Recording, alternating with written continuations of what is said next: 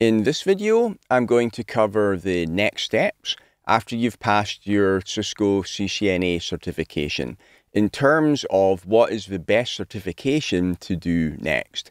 So if you've just passed your CCNA, or if you're planning on doing it in the near future and you're not sure what to do after that, then keep watching.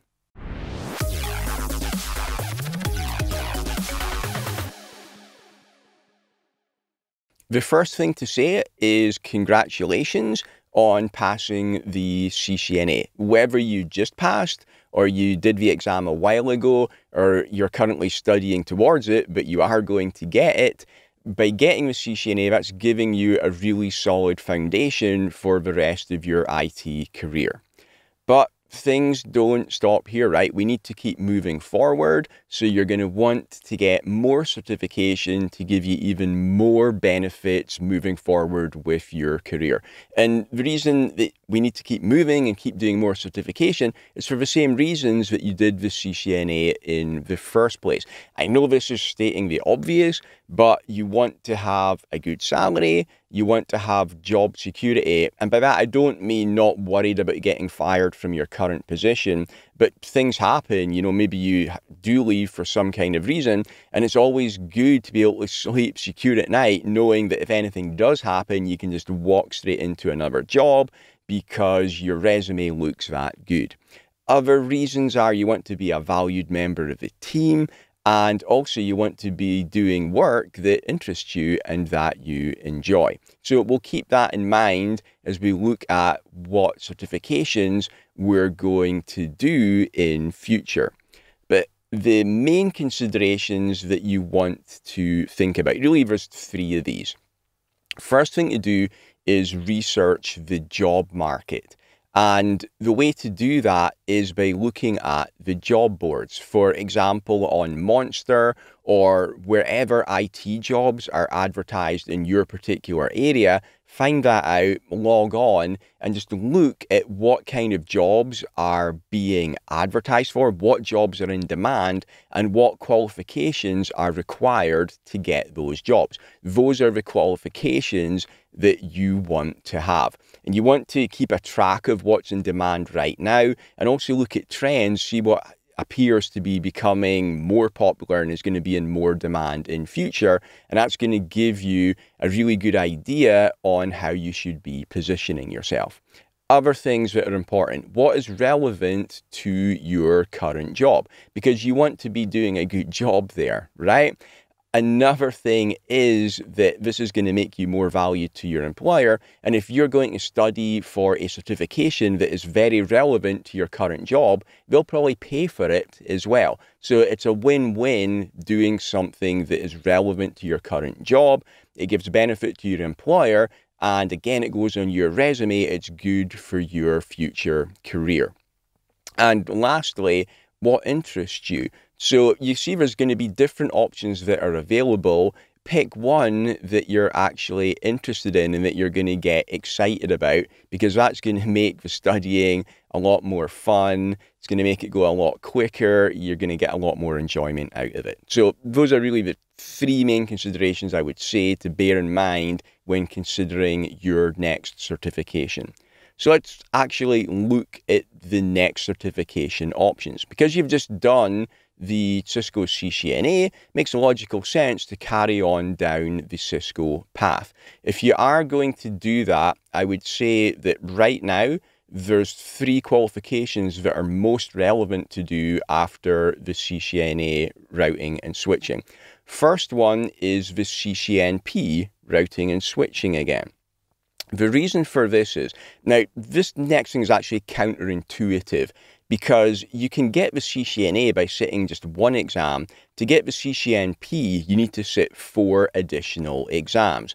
So I remember when I was first thinking about this, and I thought, wow, you know, there was a lot of topics covered in the CCNA, and that was one exam. If there's 4 exams for CCNP, it must be a crazy amount of information. But that's not actually the case at all. Once you've got your CCNA I'd say you're around 90% of the way to getting your CCNP. If you go on the Cisco website and you look at the topics on the CCNA and on the CCNP, you will see that the topics are exactly the same. They're both covering routing and switching.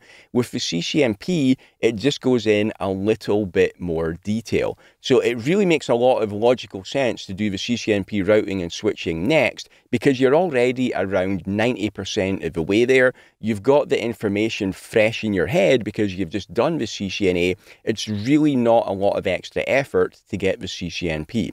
And a big benefit that you get from doing this is a lot less people get the CCNP than get the CCNA.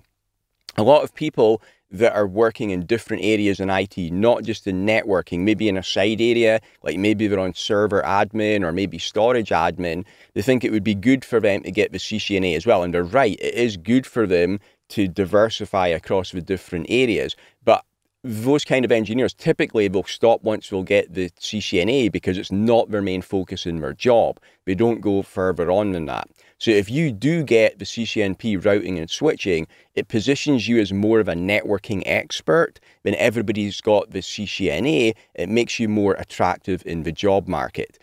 All of the employers, they don't know that it's just a little bit more to get the CCNP. You appear to be much more skilled in networking by doing that. Not so hard to do it, although it is 4 more exams, but it's definitely a good choice to do the CCNP routing and switching next. If you're not going to do CCNP routing and switching next, I'd say the other 2 most relevant choices now are CCNA Security or CCNA Data Center. The reason for that is that they are the 2 other CCNAs that are in the most demand in the job market right now. If you want to see what all different tracks are available, you can go to the Cisco certification website, and you can see down here under Associate, there's a lot of different CCNAs available. My advice is do either security or data center. In fact, some of these are in very little demand in the job market, and they're not going to really give your career a huge boost. Now, another thing while I'm talking about that, again, as mentioned earlier, it also depends on your current job. If you're currently working a lot on IP video and IP telephony, then CCNA collaboration would be a great choice for you. So also remember to bear those 3 considerations in mind that I spoke about earlier on. Okay, so those are the most relevant Cisco certifications to do next. But there's not just Cisco, there's not just networking. And you can give your resume a really big boost by becoming what's known as a full stack engineer. A full stack engineer is somebody that's got skills across the entire data center, not just in networking. So they have skills in networking, also in server operating systems like Windows and Linux, in server virtualization, like VMware, and also in storage. And if you are going to do this, typically you're not going to get to a super advanced level on all of those different domains. If you're going to be a network engineer, you're going to specialize in that, but it's good to have some knowledge across the different domains as well. The reason is around 10, 15 years ago, if you were on the networking team, really you didn't need to know anything about servers or about storage because the job roles were all in their own separate compartments and there was very little overlap. But that's not the case now. Now that virtualization is so prevalent everywhere, there's a lot of grey areas, there's a lot of overlap between the different job roles, and it's going to make you a lot more valuable to employers if you've got skills across all of them. Now, while I'm talking about this, if you're thinking now, oh, so I have to learn this, I have to learn that, I have to learn that too, it's so overwhelming, you're not going to do it all in a day. When you're working through your career and as you're doing this certification, it's baby steps, okay? Each certification is a giant leap, but you're going to be taking baby steps towards each certification. So if you're just starting out, everybody started out the same as you as well. Even people that are super well qualified, they didn't do it all in a day. What they did was they did one certification, then another one, and then another one. So it's like dominoes, and you'll build momentum. So a big piece of advice I would give you, I didn't mention earlier, is keep going. if you stop and then start and stop and start, it's always difficult to start again. So once you get one certification, do another one, they'll fall over like dominoes. And when you do it like that, it really doesn't take long at all. If you do want to become a full stack engineer, you can achieve it in a few years. Again, it's not a few days, it's a few years, but this is great because the difficulty of this means that not many people do it. If you do become a full stack engineer who's got multiple different certifications, that's what gives you that great job security where you know it doesn't matter what happens, you're always going to be in a great job with a great salary doing work that you love. Okay, so to become a full stack engineer, you're going to be doing other vendor certifications. The kind of certifications that are available there are VMware. Now, something to tell you about VMware. The main certification for this is the VCP, the VMware Certified Professional. And unfortunately, to get the certification, you need to have sat in an official VMware class, either in the classroom or online, but you can't get training yourself online as a cheaper option. You can take that training, you can learn about it, but to get the actual official VCP certification, you need to sit the official VMware training, which obviously is comparatively expensive. So this is one I would recommend, if at all possible, get your employer to pay for it because it's going to be quite expensive to get that. Other ones you can do are Microsoft, like the MCSA and the MCSE. They're also valuable as well. And one that's super popular right now is AWS, Amazon Web Services. Those are what I would say would be the best ones to do now in no particular order. Other vendor certifications are available, and again, this comes back to what is relevant in your current job role. So if you're in your current job role, maybe you're working with Juniper routers and switches as well, which would then mean it would make sense to do a Juniper certification. Another thing to think about is the current and future trends. So one I would say now is current, it's actually been around for a while, is cloud. So AWS and Azure, you can do certification on them, and they're fairly new, so there's still a lot of demand for them in the marketplace. You'll find that when a technology really takes off, there's always going to be high demand, because at that point in time, there's more jobs than there are people qualified to do them. So if you're the person that's qualified, it makes you very attractive in the job market and you can get a great job.